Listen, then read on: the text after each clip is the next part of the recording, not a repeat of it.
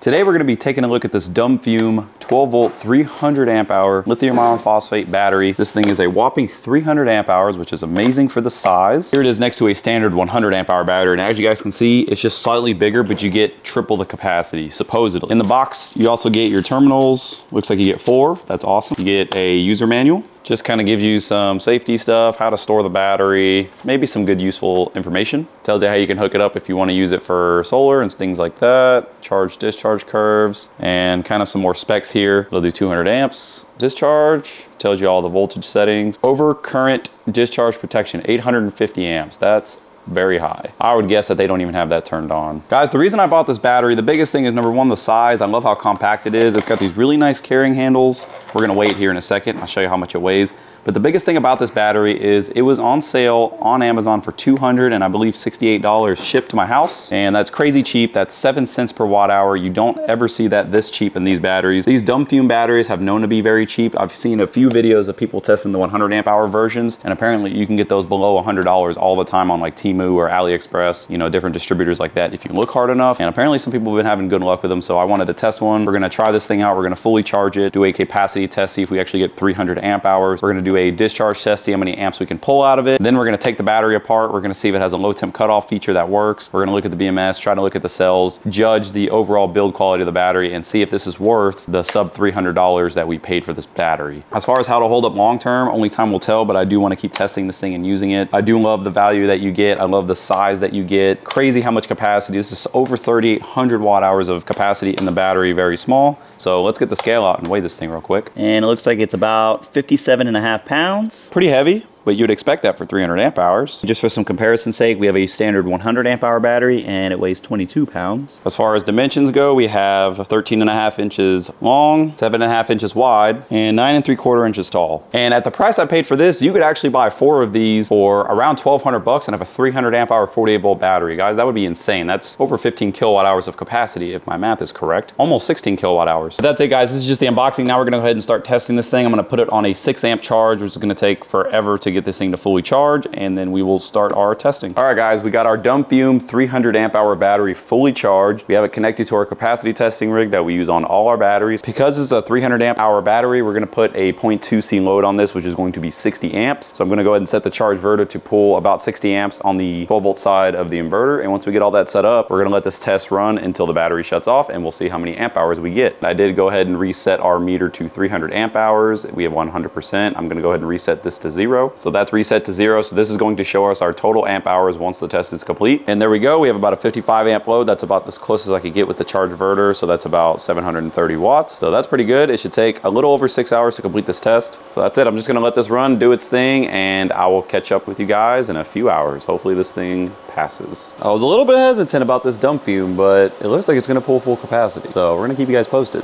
We just wrapped up the capacity test and we were able to get 305 amp hours. That's awesome. The battery passed our capacity test. Now I'm gonna fully charge the battery again so we can do a max current discharge test to see how many amps we can pull out of the battery and to see if it has a high current protection that actually works. So the battery is now fully charged. Once again, the specs on this battery, they say has a 200 amp BMS. So we're gonna see if we can get continuous 200 amps out of it, and we will even push it a little bit harder if we can. We have it hooked up to a 3,000 watt low frequency pure sine wave inverter, so we should be able to get plenty of power out of that thing. And I have 2 space heaters to use as loads. First, we're gonna turn the inverter on. I'm gonna bring you guys up a little closer so we can see.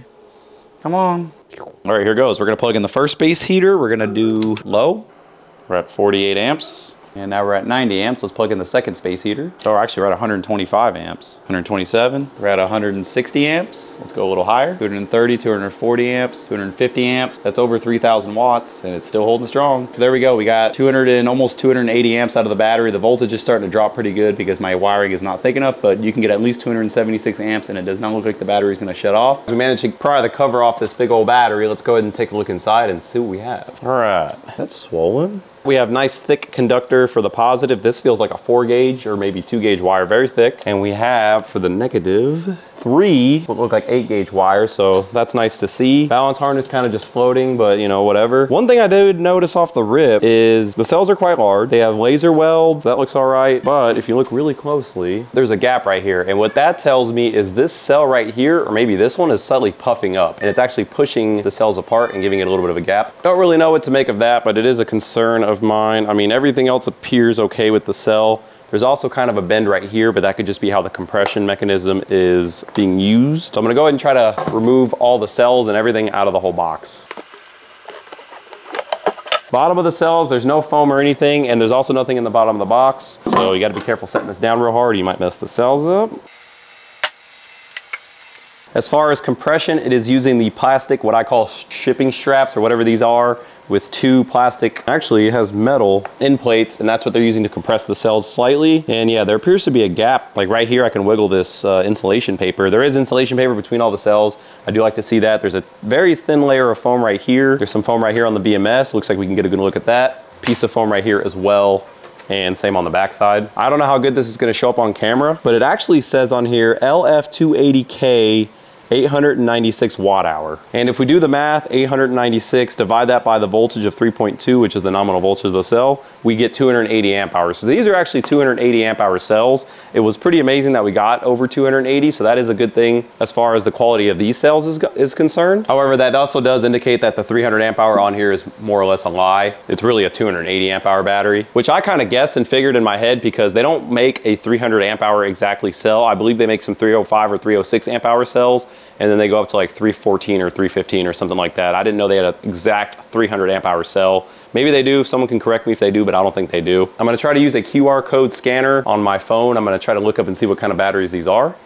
And these are actually EVE cells, so that's actually really good to see. It even has a model number and everything, and it says they were made in August of 2023. Oh, what happened? So yeah, guys, that's actually a really good sign. They use EVE cells. That's a really good brand, and they're not extremely old. You can go here to their website, which is just gonna bring you to the EVE battery website, which is all in Chinese. So very interesting. These are actually EVE cells. Nice. It doesn't look like they're grade B or anything like that. They don't have a B marked on them anywhere. As far as the BMS is concerned, it does have a nice beefy BMS with a very large heatsink on the bottom. The BMS is not really being held to the battery with anything at all. It appears that the foam actually sandwiches it to the battery when it's inside the case. Obviously, that's not great. It has one of these thermistors, which we've seen in some other batteries that we've tested, and it says 75C. So I believe this is only like a high temperature protection. This battery doesn't appear to have low temp cutoff protection. I don't see a temperature sensor anywhere, and it actually doesn't advertise it anywhere as well. But the BMS does look nice and beefy. I mean, we were pulling 275 amps through it and it didn't give up or smoke or do anything crazy. So that is good to see. The balance harness has a little bit of goo right here holding the connector onto the board,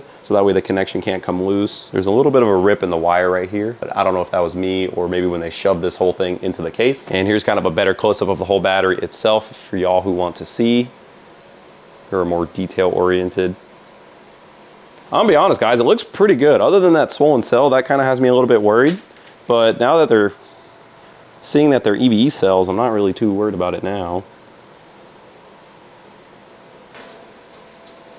There's really not much more to see, guys. I'm gonna go ahead and slap this back in the box. Well, guys, what do y'all think about this cheap 300 amp hour battery? At the time of recording this, I actually bought this battery a few weeks ago, and I actually tried to find the listing for this video exactly to reference it, and as well as to put the link, and I actually couldn't find this battery anywhere. So if you guys are able to find these, I actually think they're pretty good value for the money. I mean, this thing was about 267 bucks. Super cheap. EVE cells, pretty decent looking BMS. The build quality is okay. It is on the cheaper side, being as that it has really good cells in it. And the form factor is really nice for a 300 amp hour, or I'm sorry, 280 amp hour battery. It's all right. I don't think it's that bad. DumFume is kind of known to have the cheapest of the cheap as far as batteries goes. I've seen some other people review the 100 amp hour versions and they all pass their own testing.